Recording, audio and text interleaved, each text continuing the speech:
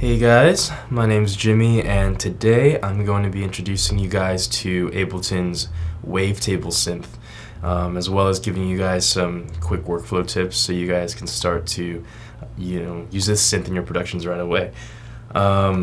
So without further ado, let's get started. Over here in Ableton's browser, if you go over to Instruments and then go to Wavetable at the bottom here, you just drag that in. I've already got one set up. There it is, super beautiful. Now Wavetable is Ableton's native wavetable synth. It uses a technique called wavetable synthesis, which is essentially taking small, short looping samples, and what happens is when you play one note with the oscillator fixed at one of these samples, that note will play a steady tone and a consistent timbre. Now things start to get interesting when you start to move through the different wavetables and interpolate between them. So that might sound something like, if I go over to this, I've got some chords already set up.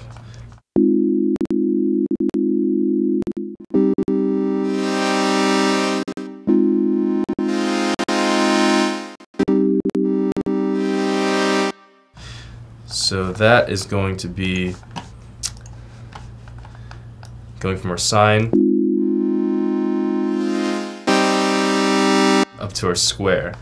Okay, so to demonstrate this concept, I actually have set up this little track idea that I prepared for you guys this morning. So it's a little beat, and we have some simple chords here. So I'm gonna play that for you again. Here we go.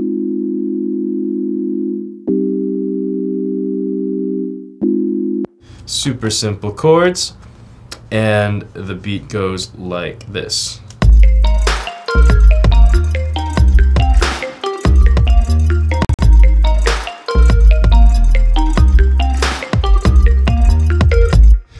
Yeah, so I actually really like that. Might change the notes around and use it for something, but that'll work for our purposes today. We'll be messing around with these chords and wavetable as that plays in the back.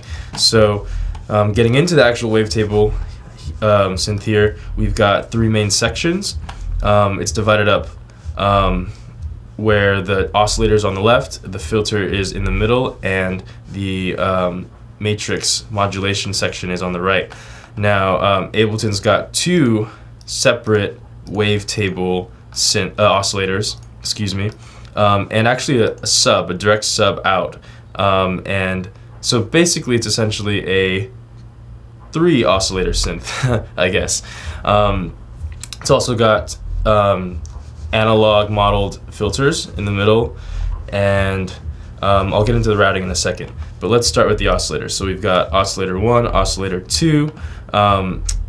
We can actually, I'm gonna open this up. So there's this little triangle arrow up here. This gives us a bigger view. We get to see other parts of the synth, probably a little bit better for us today. So like I said, there's a sub out, gain, tone. You can pitch it up, down an octave or two, transpose it. That's pretty useful. I'm gonna turn that off for now. We have this gain slider here for each oscillator. Now oscillator 2 is off. So if I play this, right now oscillator 1 is going to be playing a sine wave. Let's solo that. And we can go through the different waveforms with this little slider.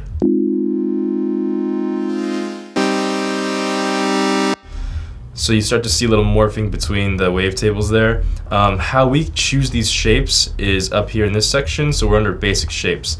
So the first thing you would do is go over to this left column here, and you would pick your category. Once you get your category, we're under basics, you can pick from this entire list of selection. We can do some harmonics series stuff.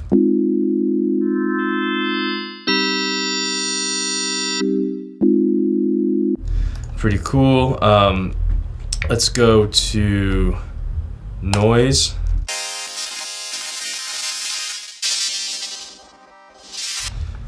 Let's hear some more of these. Complex, bit ring. And it gets pretty cool because you can start to modulate the wavetables with LFOs and envelopes over here. You can get 2 of these going, so you can start to get a more complex sound, add more harmonics. So if we go over to, let's say, collection and try sapphire.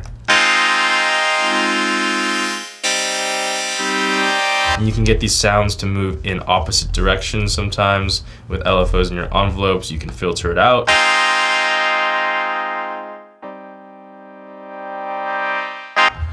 You can choose your filter types here as well. Right now the filter is serial. You can run it parallel or split. And over here, like I said, this is really the fun part. This is where it starts to get pretty interesting. We have these 3 envelopes here. The amp envelope controls our volume, but these other 2 envelopes, as well as these 2 LFOs here, can be assigned to a whole bunch of parameters. And the way you assign to a parameter is by clicking on it. So let's say right here we go over to oscillator 2's wavetable slider position here. It pops up. Now we can assign an LFO. Let's just click on that box, and you can drag up.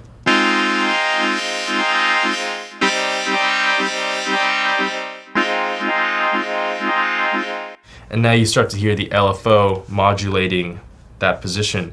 Right now it's set to 1 Hertz, 1 cycle per second. Let's go up to this top right corner, and we can actually select a beat division. So this is what an 8th note sounds like against our 94 BPM. Let's hear.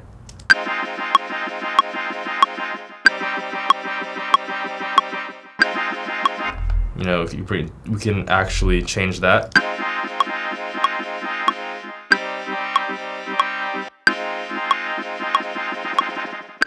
Move our rates around. We can actually modulate that rate. If I click on that rate, I can modulate that with an envelope. So I could take envelope 2, give it a little ramp, and move it over to the LFO rate 1, and now this rate will change.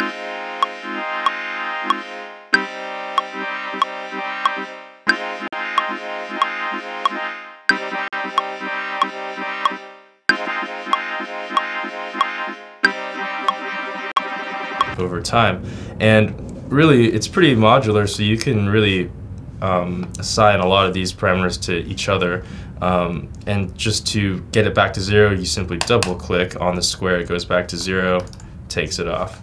So for what we have going on here for this beat, let's just listen.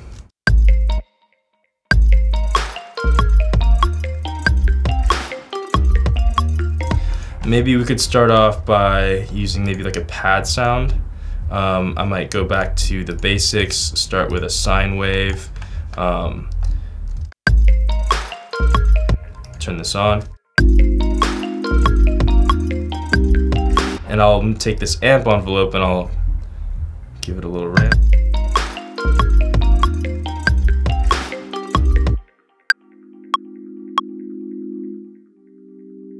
And I kind of want it to move through these different shapes, and so I might take this amp envelope here and assign it as well to the positions for oscillator 1.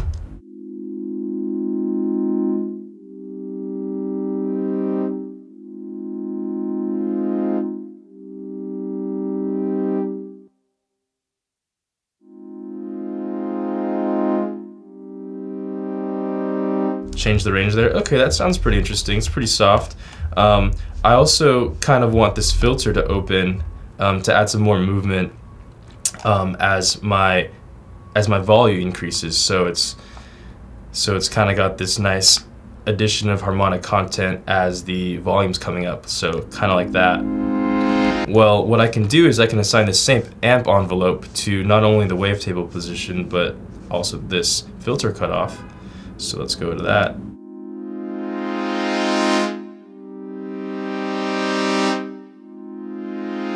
Can't really see it, but this filter is moving.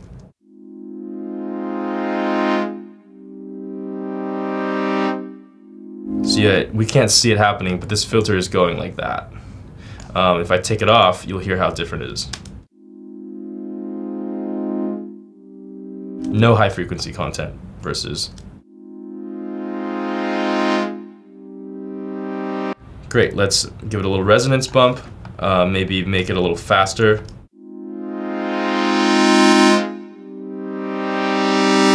Okay, that's a little much.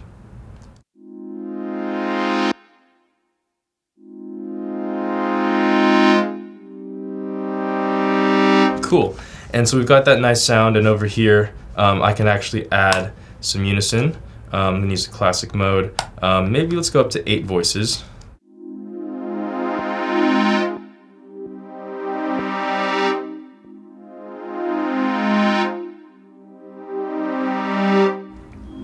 Sounds really nice. This amount here is like a detune.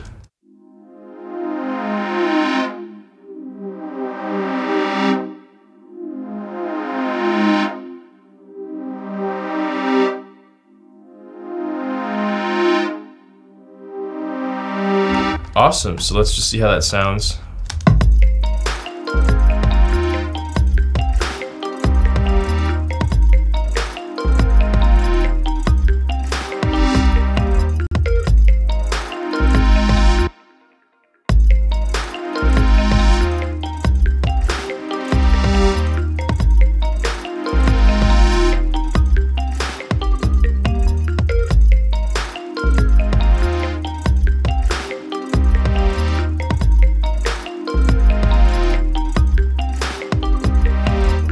Great, awesome. So that's kind of a nice little sound there. There's a lot more that we can do too. You can click on any of these parameters and the box will pop up down here, and you can really map to just about anything. If you want something a little bit more gritty, a little faster, kind of like this, we can actually start to use LFOs. So let's listen to this. Oops. There you go. You gotta turn on the wavetable.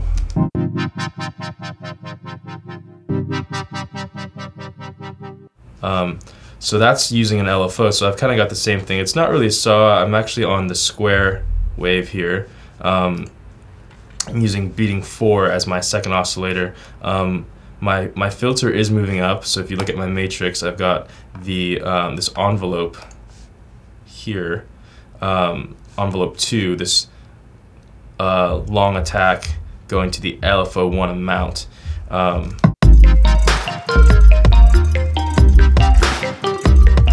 So without that, let's listen.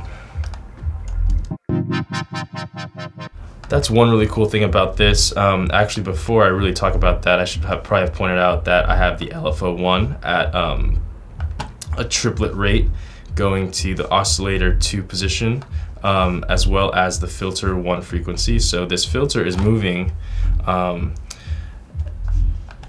back and forth to the LFO rate.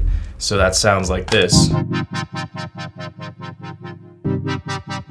But as you can see, because this same LFO is tied to this wavetable position for oscillator 2, you can see that the amount of the LFO, the effect of the LFO, is gradually increasing. So it's going from a small amount in the beginning to a greater effect towards the end. And if you watch this here, you'll see that it starts off small, gets big and comes back down because it's tied to this envelope 2 here.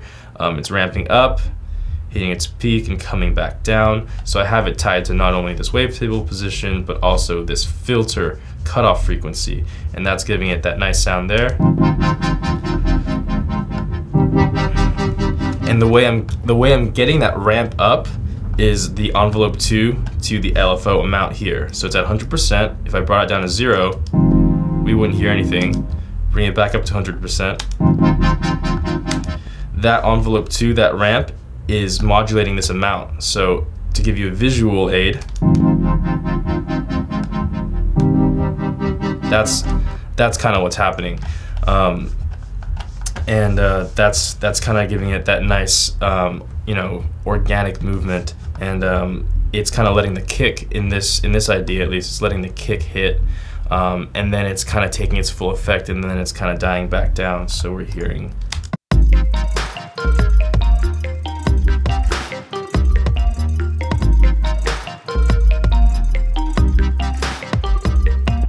Yeah, and there's a lot of, you know, crazy stuff you can do with this synth. If I go back to the other tab here, actually no, let's just use this. Let's stay on this guy. So the crazy thing about this is, you know, like I said, you can modulate really to anything. You can modulate to the pitch. That's what I have. Let's go to the pitch. Let's see what happens there. Maybe instead of an LFO, let's use an envelope.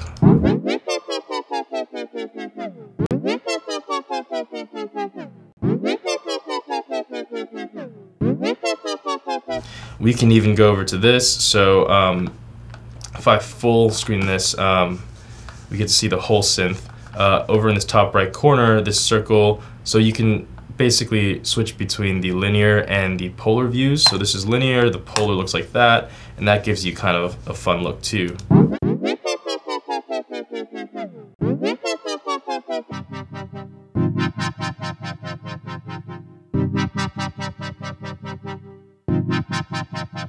We can do all kinds of things.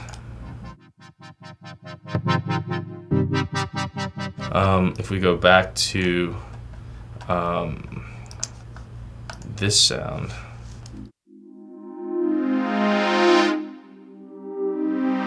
that nice ramp, that'd be something really interesting to tie to a fine pitch.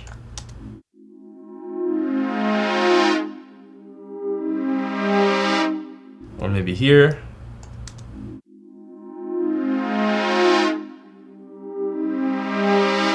Maybe get an LFO to modulate between like 0.3 semitones. Let's make that a higher rate.